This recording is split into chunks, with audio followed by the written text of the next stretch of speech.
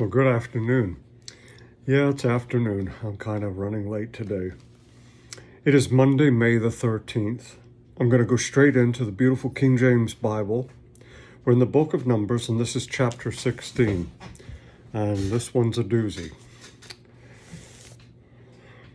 Now Korah, son of Hizhah, son of Kohath, son of Levi, and Dathan, and Abiram, sons of Eliab, and On, the son of Peleth, sons of Reuben, took men. And they rose up before Moses with certain of the children of Israel, 250 princes of the assembly, famous in the congregation, men of renown. And they gathered themselves together against Moses and against Aaron, and said unto them, Ye take too much upon you, seeing all the congregation are holy, every one of them, and the Lord is among them. Wherefore then lift ye up yourselves above the congregation of the Lord? And when Moses heard it, he fell upon his face.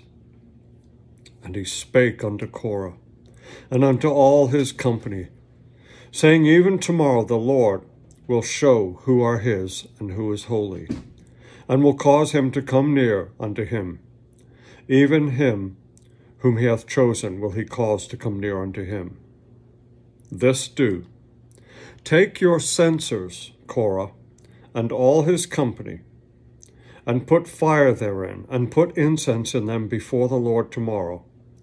And it shall be that the man whom the Lord doth choose, he shall be holy. You take too much upon you, you sons of Levi. And Moses said unto Korah, Hear, I pray you, you sons of Levi. Seemeth it but a small thing unto you, that the God of Israel has separated you from the congregation of Israel, to bring you near to himself to do service of the tabernacle of the Lord, to stand before the congregation to minister unto them? And he hath brought thee near to him, and all thy brethren, the sons of Levi, with thee. And ye seek the priesthood also? For which cause both thou and all thy company are gathered together against the Lord? And what is Aaron, that you murmur against him? And Moses sent to call Dathan and Abiram, the sons of Eliab, which said, We will not come up. It is a small thing that thou hast brought us up out of a land that floweth with milk and honey, to kill us in the wilderness, except thou make thyself altogether a prince over us?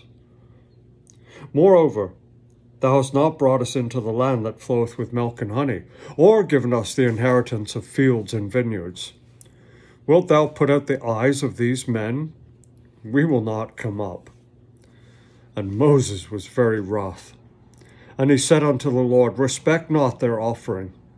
I have not taken one ass from them, neither have I hurt one of them. Moses said unto Korah, Be thou and all thy company before the Lord, thou and they and Aaron tomorrow. And take every man his censer, and put incense in them, and bring ye before the Lord every man his censer, 250 censers, thou also and Aaron, each of you his censer. And they took every man his censer, and put fire in them, and laid incense thereon, and stood in the door of the tabernacle of the congregation with Moses and Aaron. And Korah gathered all the congregation against them unto the door of the tabernacle of the congregation. And the glory of the Lord appeared unto all the congregation. And the Lord spake unto Moses and unto Aaron, saying, Separate yourselves from among this congregation, that I may consume them in a moment. And they fell upon their faces and said, O God, the God of the spirits of all flesh, saw one man sin, and wilt thou be wroth with all the congregation? And the Lord spake unto Moses, saying, Speak unto the congregation, saying, Get you up from the tabernacle of Korah, Dathan, and Abiram. And Moses rose up and went unto Dathan and Abiram, and the elders of Israel followed him. And he spake unto the congregation, saying, Depart, I pray you, from the tents of these wicked men, and touch nothing of theirs, lest ye be consumed in all their sins. So they gat up from the tabernacle of Korah, Dathan and Abiram, on every side. And Dathan and Abiram came out and stood in the door of the tents, and their wives, and their sons, and their little children. And Moses said, Hereby you shall know that the Lord hath sent me to do all these works, for I have not done them of mine own mind. If these men die the common death of all men, or if they be visited after the visitation of all men, then the Lord hath not sent me. But if the Lord make a new thing, and the earth open her mouth and swallow them up, with all that appertain unto them, and they go down quick into the pit, then you shall understand that these men have provoked the Lord.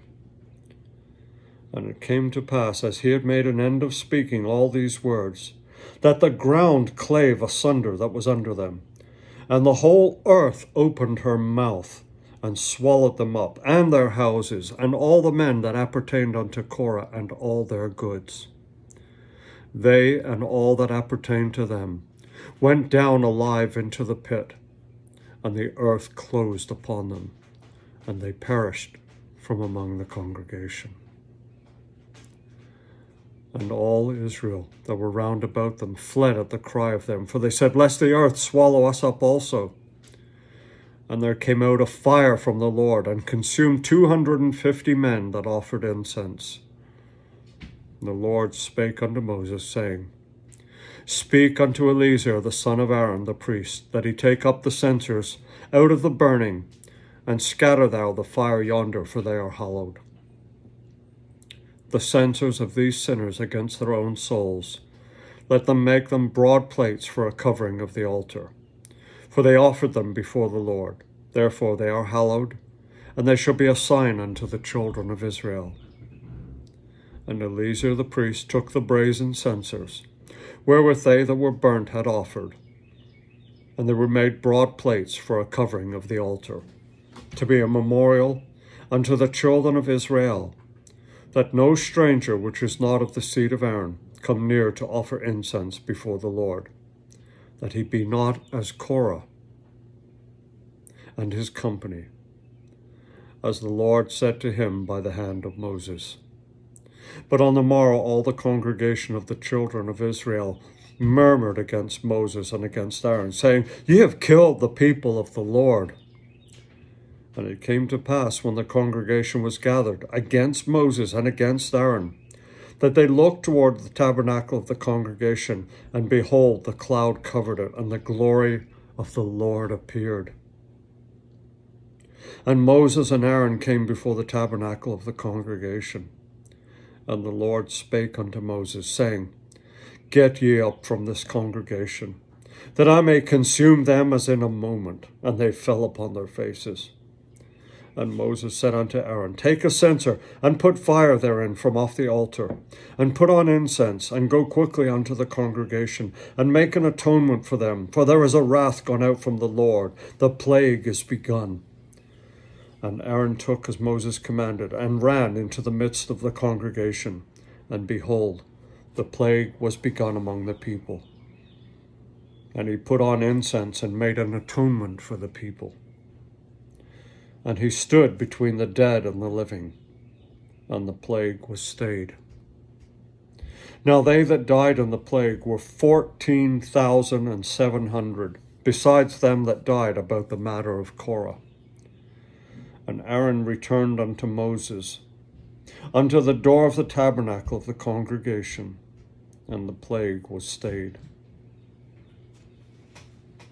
Wow. That's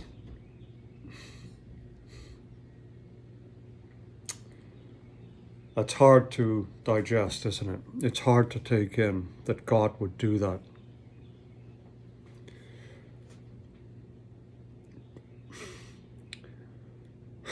We thank God that he doesn't do that sort of thing today, that we are under the new covenant. Had we have been under the old covenant, can you imagine what life would be like?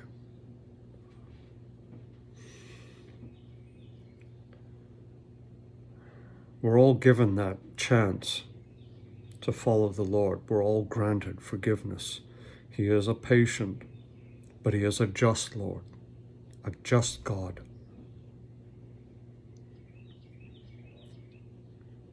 And he will reward us justly, one way or the other. We need to understand, you're not monkeying about with some spiritual being that you can manipulate. This is God Almighty, a powerful God, a jealous God, but a patient and a loving and just God. And we don't want to get him angry. He has given us the good news. He has given us the good book and the word, and we need to follow it. Don't be like Korah. Don't be like Korah. I'm going to leave it there. I think we need to ponder on this one. Tomorrow, chapter 17 is a very short chapter. It's amazing how they vary in sizes, but